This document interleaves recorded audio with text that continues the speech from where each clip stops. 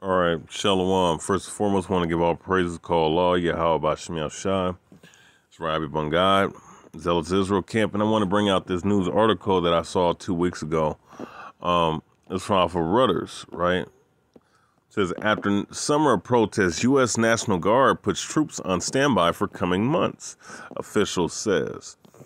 So it's off Washington, Reuters. After a summer of civil unrest over racial injustice in the United States, the National Guard has put hundreds of military police on standby specifically to help law enforcement deal with any potential violence in the coming months, 3 U.S. military officials have told Reuters.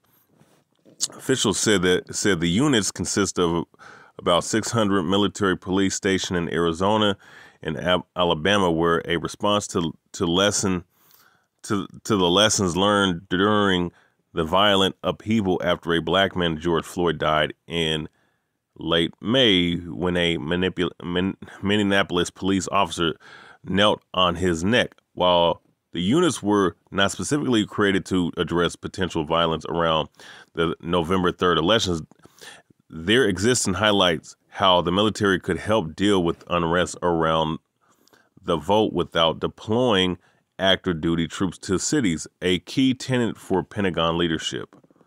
All right. So, let's see. Yeah, let me keep reading. A senior National Guard official speaking on the condition of,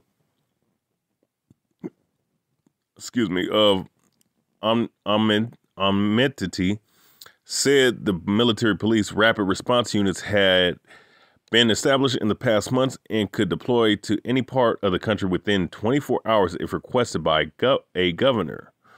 All right. So, yeah, so, you know, there's tension and feeling in the air of more civil unrest to come. All of this being prophesied in the scriptures, and what comes with that is martial law, like the prophets have been telling you out in the street corners, was going to happen. It's happening right before our eyes. All praises to YAHAWAH by Shem Yahawashi. All right, you know, so this was what it's coming down to. Okay. And just like in Nigeria, that happened a couple days ago, where they were opening fire on the crowd, they're going to open live rounds on the crowd nowadays, man, because civil unrest and these morons and these peons, they're going to get so mad. You know, whatever venture, whatever faction, or whether they're being led by a governmental faction to set up anarchy, it does not matter. What's going to happen is these particular people are going to be mowed down, man, by these martial law troops. The National Guard is going to be militarized. I mean, and they're going to militarize the police. All right, and this is what's to come. Actually, all right, yeah. So this was to come. All right, to the United States of America, man. A militarized police force. And eventually, UN troops are going to come and hit the shores of America as well, man. They're going to be locking in, you know, because they're going to be preparing for this great upheaval and these uprisings, man, and these sedition among men. All right. Actually, let me go ahead and go into that. Go into it damn near every week. You know, it's crazy. But that's the times that we're living in. All right. If I'm not mistaken, let me see. Let me see if I can go to another scripture, because I could just.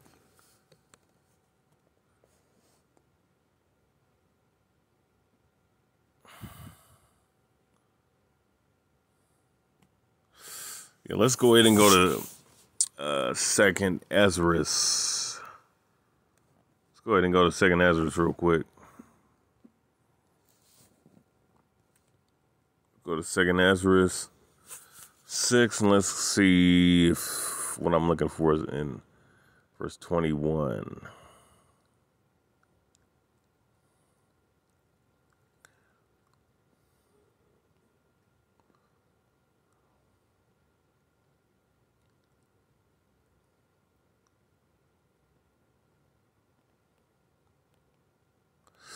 Actually, yeah, Salakia. Let's go ahead and go to 2nd Ezra, the 15th chapter. Let's just go ahead and go there because it hits right to the point. I thought I found some in there. 2nd Ezra 16, the 6th chapter, Salakia. But yeah, once again, woe, 2nd Ezra 15 and 14. Woe to the world and them that dwell therein, for the sword and their destruction draweth nigh, and one people shall stand up to and fight against another, and swords in their hands. And guess what? This is the swords in their hands, man. You know, it's going to be, the citizens of America, citizens everywhere, you know what I'm saying, fighting against their governmental structure, fighting against the powers that be, so to speak, against law enforcement. And this is what's going to go down. Okay? And it says, for there shall be sedition among men, invading one another. They shall not regard their kings nor princes, in the course of their actions shall stand in their power. And that's what's getting ready to go down, man, very soon.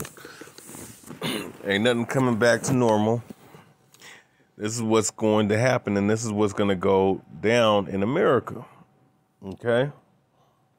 So, with that being said, let's go ahead and continue on in these scriptures. Let's go ahead and go to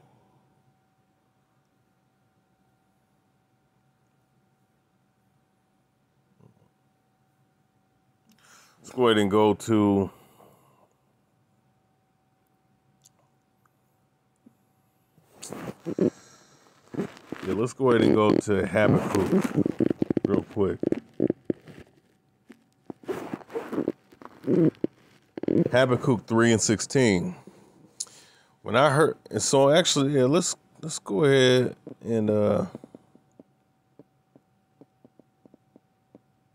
let's go ahead and go to verse 15. Thou didst walk through the sea with thy horses through the heap of great waters. And when I heard, my belly trembled, my lips quivered at the voice, rottenness entered into my bones, and I trembled in myself, that I might rest in the day of trouble. When he cometh up unto the people, he will invade them with his troops. Although the fig tree shall not blossom, neither shall fruit be in the vines, and the labor of the olive shall fail, and the fields shall yield no meat. The flock shall be cut off from the fold, and there shall be no herd in the stalls. All right. So that's what's going to go down. All right. Everything's going to be shut down eventually. People are going to be rioting. People are going to go against the government. The government's going to go against the people. All right. There's going to be sedition amongst men with these National Guards. They're preparing for it as we speak. And this is what is going to go down. Okay. Sedition among men. So, but let's go ahead and read verse 18. This is what the elect of the nation of Israel is yearning for and hoping for, because this is the end of this captivity and the beginning of our salvation in our kingdom that's soon to be established. The kingdom of heaven, the kingdom of Israel. Habakkuk 3 and 18. Yet I will rejoice in the Lord YAHAWAH. I will joy in the God of my salvation. So salvation is soon to come. In these troubling times, these trying times, like the troops coming in, are the catalyst to our salvation. All right. So just brothers, stay encouraged. When you see these things, look up, because our salvation draweth nigh. All right. So with that said, and have faith and pray and stay in the faith and pray for grace. So with that said, once they call law, YAHAWAH Simeon SHAM. All right, this is Rayabya ben God. Zealots Israel camp. I want to say call law, YAHAWAH Simeon SHAM. That's it. Much love and shalom.